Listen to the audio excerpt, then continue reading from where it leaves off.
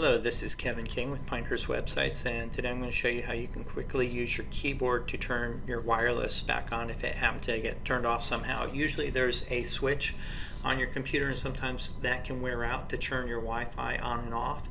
And sometimes people inadvertently turn their Wi-Fi on and off, and by using they think they're using the control button to cut and paste or to cut and copy. And what you want to do is, what they're actually doing is hitting this FN button.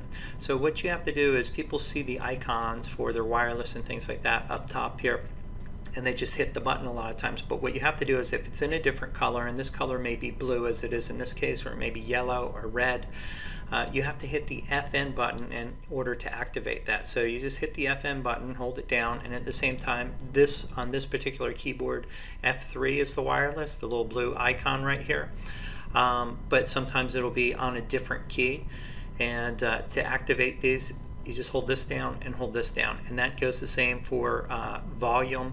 On this computer, this is increase the volume, and this is decrease the volume. You just hold down the FM button, and then you hold this up and your volume will go up, and hold this down, your volume will go down.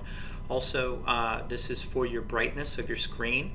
So if your screen is a little dark, you just hold FN button down and hold this one down, and that'll increase, and this will decrease the brightness of your screen.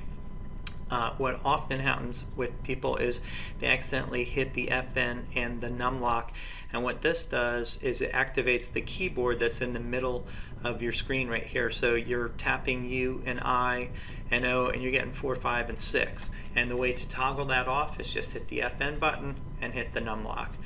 Same thing with the scroll lock over here and home. So those are just a few of the ways that you can use the FN button. Hopefully this will fix your wireless very quickly, and if you have a broken button, you just go through and fix your wireless. You can put your computer in sleep mode and other things like that as well with the FN button. But thanks for tuning in. If you have a question, a technical question on your computer you need an answer to, maybe I can do a video on it, just leave a comment in this video and I will see if I happen to know the answer. I'll try to do a video for you to explain it. Again, thanks for tuning in to Pinehurst Websites, and if you click the link in the description of this video, it'll take you to Pinehurst website and you can see other tutorials. Thanks again for tuning in.